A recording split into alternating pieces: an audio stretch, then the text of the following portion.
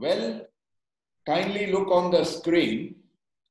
This is a lovely quote by Oliver Wendell Holmes, who says, "A moment's insight is sometimes worth a life's experience."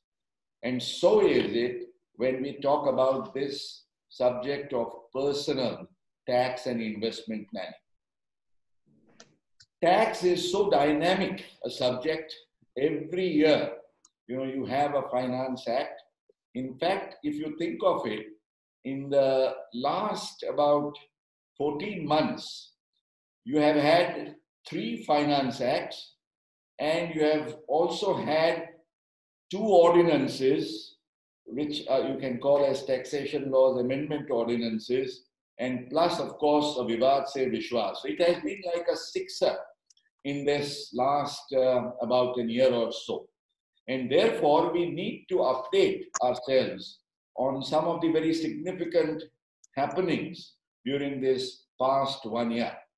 And I would like to start with the first thing that happened in February of 2019, when the finance it was an interim budget. That was when the Finance Act, the first Finance Act, was presented by Mr. Piyush Goyal. And at that time, the rebate, I've just tried to make it a little lyrical. I say rebate on your tax plate. We need a close reading of Section 87A from the current assessment year 2021. Because, rebate can be a very potential tool, particularly for the small and middle class taxpayers. This is going to be something amazing, and therefore I want you to have some insights into that. Now, before I go into the depth of the subject, let's take a look at the basics. Who is entitled to rebate? An individual. Keep in mind, friends, that an HUF cannot avail rebate.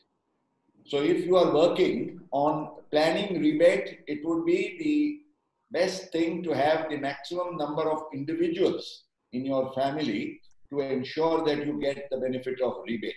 For HUFs, we'll have other ideas. Secondly, to be able to eligible for rebate, you need to be resident. Remember, there is no rebate for non-residents. So if you are an NRI, then you do not get the benefit of rebate. That's the second rule that you have to also keep in mind. Your taxable income should not exceed rupees 5 lakhs. That is another very important rule. And this 5 lakhs becomes like your Lakshman Rekha. And we'll take a look at situations, what happens when you cross your Lakshman Rekha. So with these 3 important rules on being entitled to rebate, now let's go to how much rebate. Friends, the rebate is 100% of income tax payable or rupees 12,500, whichever is less.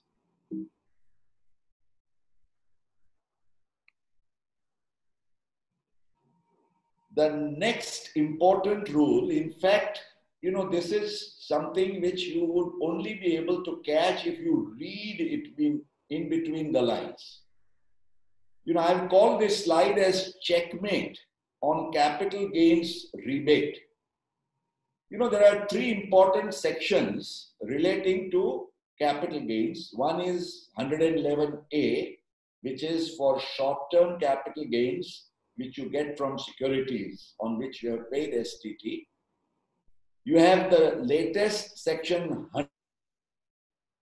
which is for long-term capital gains, again, on securities where STT is paid. And you have the section 112, which is the residual taxing section in respect of all other long-term capital gains where STT is not paid, or capital gains, etc., which you earn from property and other assets. Now, Historically, 111A and 112, these were old sections. At that time, when these sections came in, there were two provisions. One is that if you are taking the benefit of the 10% originally and then 15% of 111A or 20% of 112, in both the situations, you would not get any benefit of Chapter 6A. And it was also provided that you would not get benefit of the then prevailing rebate under Section 88. Kindly keep this in mind. You then had Section 112A, which came in 2018. Now, in 2018, when 112A was brought in, they provided that you would not get the benefit of deduction under Chapter 6A, and they made a reference to Section 87A. So, under 112A, you have a reference of 87A, but under the two old sections, 111A and 112, there is no reference to Section 87A. And therefore, now kindly appreciate what I have put on the slide. When you have a rebate eligible from tax on STCG of shares, say your income is 4 lakhs, which is entirely short-term capital gains, and the tax at 15% would be 22,500. The tax payable after rebate would be 10,000 only, because you would be eligible to 12,500. The restriction is under the old Section 88. There is no Section 88 prevalent now. 87A has lost sight of the CBDT, TPL, whatever you may call, and therefore you will continue to get this benefit at least for 2021 and even 21-22. That should not be a problem.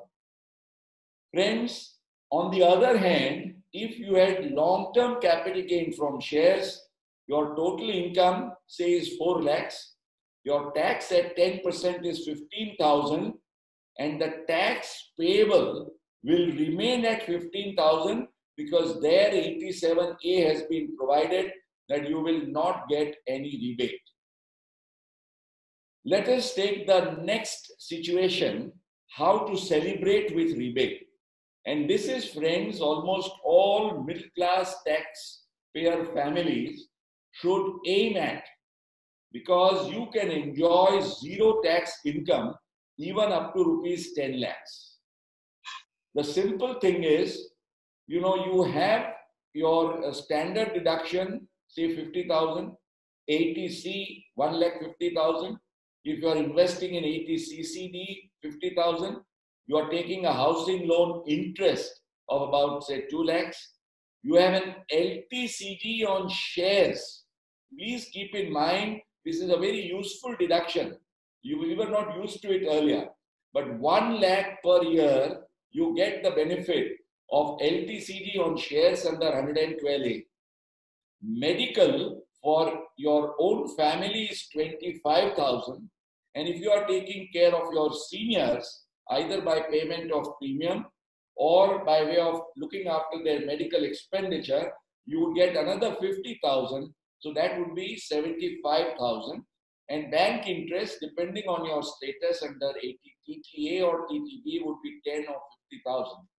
Now, this can easily make more than 5 lakhs. You can even go, in fact, much beyond. So what happens is that you will virtually not pay any tax even if you have income of gross income of around 10 lakhs.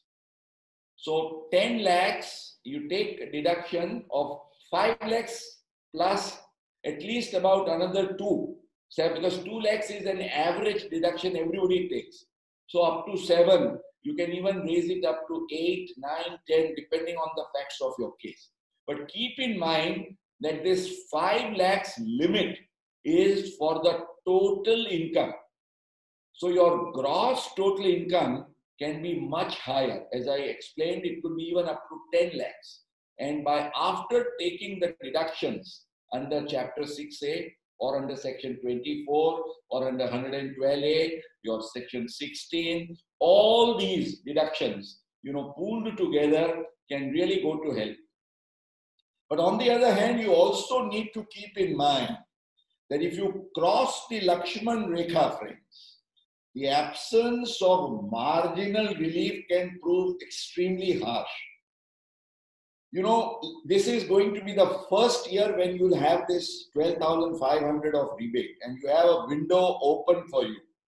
Because if you are making calculations now and you come across a calculation like this, it is time, if the window is open, try to do something by 30th of June.